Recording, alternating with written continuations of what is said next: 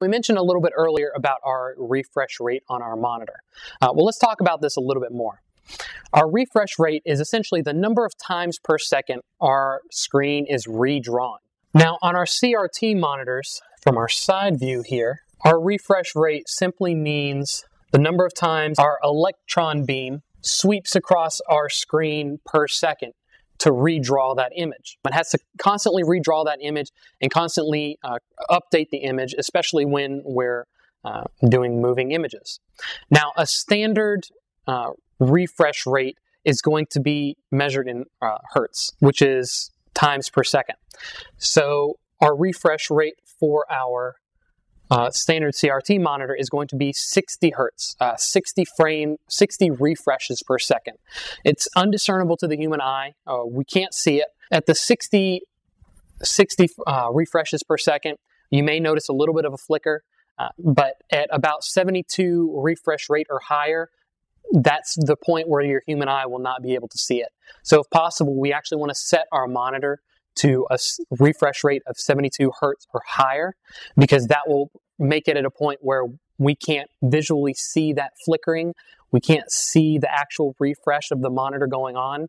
And if we have a refresh rate that's too low, or possibly even one that's too high, a refresh rate too low may give someone headaches while they're working because of the constant flickering going on that they're subconsciously seeing.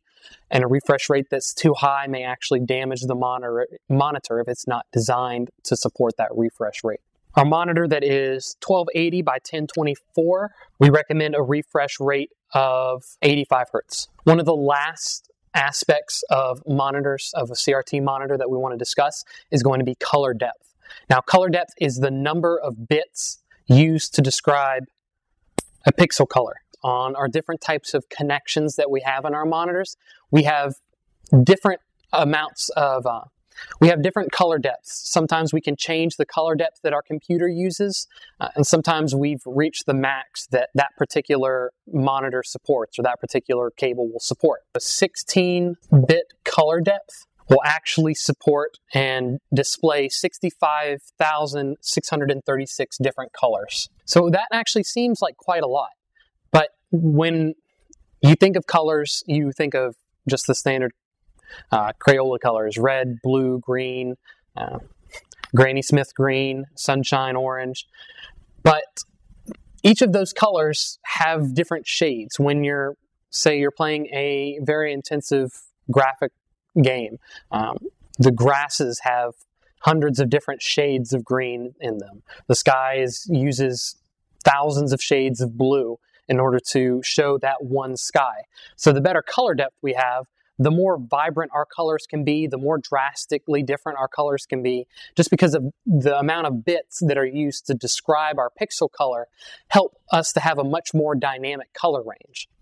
So 16 bits is going to be actually the color depth that VGA uses, just standard VGA. But when we move up to SVGA, we're actually looking at a 24-bit color depth. And how much more of a difference is 24-bit? 24-bit color depth actually gives us 16,777,216 colors. And you can see how that's quite a significant difference. Many, many times more than that 65,000. We're actually in the millions of colors that we can display on our pixels.